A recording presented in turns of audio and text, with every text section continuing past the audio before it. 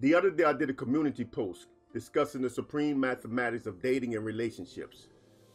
And the point of the community post was to show how women affect the quality of life of a man.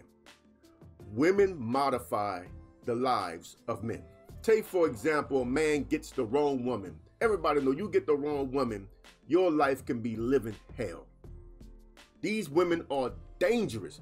They can be your greatest blessing or your worst nightmare, because she is going to have an effect on your life. You know what? I'm going to give you a good example of females, the female nature. Think of electricity. Electricity is everywhere at all times. It's omnipresent. It's everywhere at all times. But the power of electricity cannot be realized until it is conducted. Women are the same way. The power that they possess is always in them, but they need to have it conducted. And the man is that conductor. She is power that needs to be manifested, and she manifests her power through men. This is why they say behind every good man is a good woman. That's why they say that.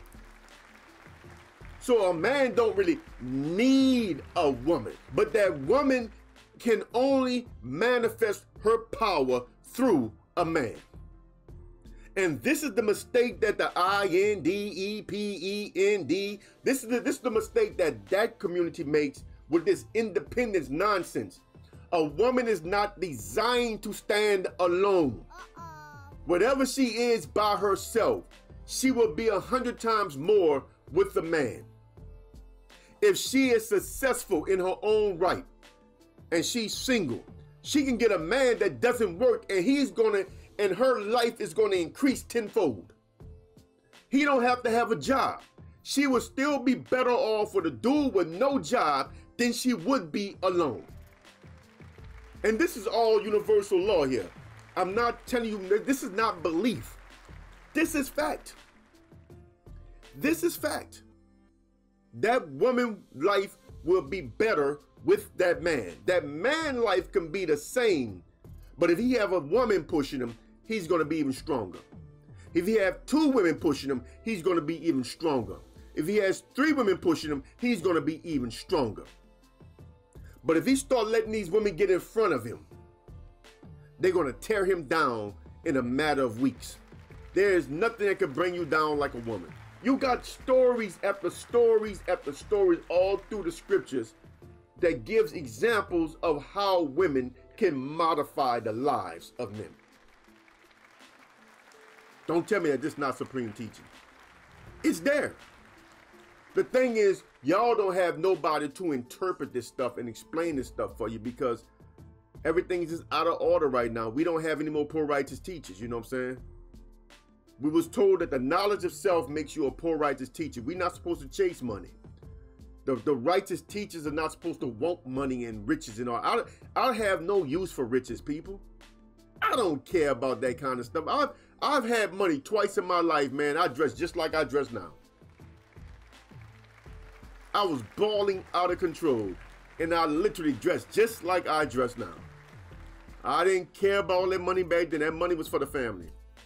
I think a lot that I made money during the periods that I made the money, because I hit a huge responsibility load on my back. You know, I took care of a lot of people, and I really think a lot that I was able to do what I did. I'm just a poor righteous teacher, you know what I'm saying? And I'm here trying to explain things to you properly.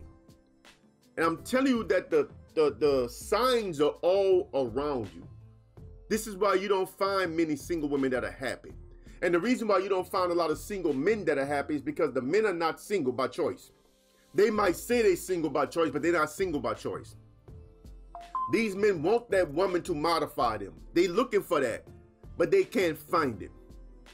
So they get in this place, but they start listening to all these other people telling them how to move and what to do, and it feminizes them.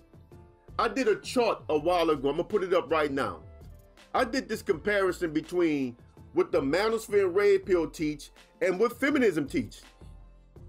The exact same talking points.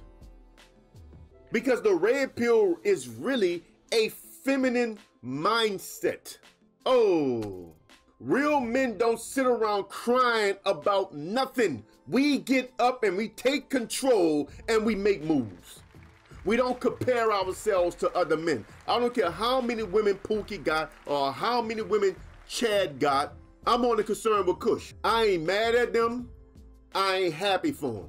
I am completely indifferent to their world because I don't care. I'm concerned with me. That's a feminine mindset, to be jealous, to be comparing yourself to other men. Men don't do that. Men get up and do their own thing, man. So when a woman comes around me, I never worry about nothing. I don't care what kind of relationship she had with Johnny or whatever. This Kush. If you coming over here about Kush, you're going to play by these rules and you can walk right now. I am not doing 50-50. I am not doing 60-40, 70-30, 80-20, 90-10. It is Kush way or the goddamn highway. And if you don't like that, step off. I'm telling you that I am the number one. I am moving how I move, and I'm not changing how I move for nobody. You can either jump on and modify my life by increasing how I move, by becoming a helpmeet to me so I can move how I move. But what I'm not going to do is change how I move for you. Because the second you modify your life to accommodate her, you put her in front of you, and that decreases the value of your life. I'm not an ass towards women, brothers. Don't let this stuff confuse you. I am not mean. I am not aggressive. I mean, I just let them know straight up how it's going to go, and I leave it at that. This is not like I'm aggressively forcing these women to do anything. I know I can get a little hype on the video, but it's not like I'm aggressively enforcing anything. I don't do it like that. I just tell them this is how I move. And this is why right now at my stage in life, I have no luggage. I have no bags. I have no bitterness inside of me because I've always moved on my own accord, on my own agenda. I've always forced women to join my agenda or walk on. I never modified my life around nobody. So you gotta have a proper respect for the power of that woman. Otherwise, you ain't ready to deal with them, bro. You ain't ready to deal with them. And I guess, you know, this is the kind of stuff I really should be having on a divine metaphysical man, because this is not appropriate for this channel. I really need to go ahead and start talking over there on the other channel, man, because these are the kind of conversations I need over there. And I think I'm gonna start doing that. This would have been a good video for over there, but I did it here. So I need y'all engagement. Like the video, share the video, subscribe to the channel. Till next time, I'm out of here. I'm Brother Kush, aka the Black Alpha. Salam.